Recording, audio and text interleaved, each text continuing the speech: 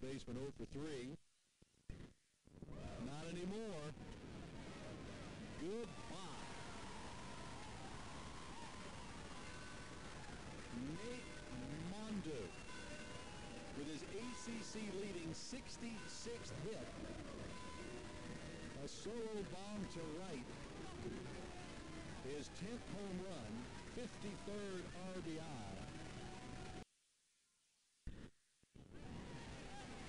That's trouble.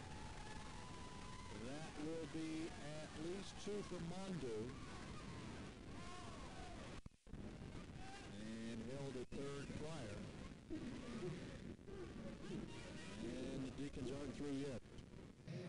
But this is possibly the season for Wake Forest if they're going to make the conference tournament. They've got the 2 guys up that have carried them all season. This is their opportunity to win this ball game. Deacons thinking base hit, Irish thinking double play. And the 0-1 pitch from Rui Ball. Base hit. Deeks will send Friedman. 3-2 Wake Forest lead here in the 7th inning.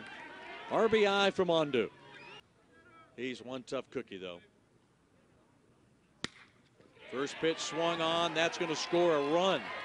Easily coming home with the first run of the game as Pryor. Mondou down to second. Big turn. 8th double of the series for the Demon Deeks. 1-0 Wake Forest. You mentioned getting donged during batting practice.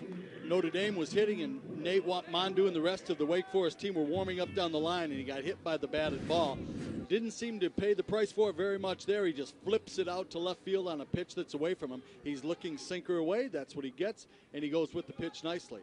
Mondou with his 55th RBI. Solid base hit, and he was going hard, give him credit. Bobbled slightly by Pryor in the outfield, and hard to do when you go down to one knee. A good throw, though, and watch Nate Mondou stick with the tag. This is a veteran play. He knows that there's an opportunity, and the slide just goes all the way past.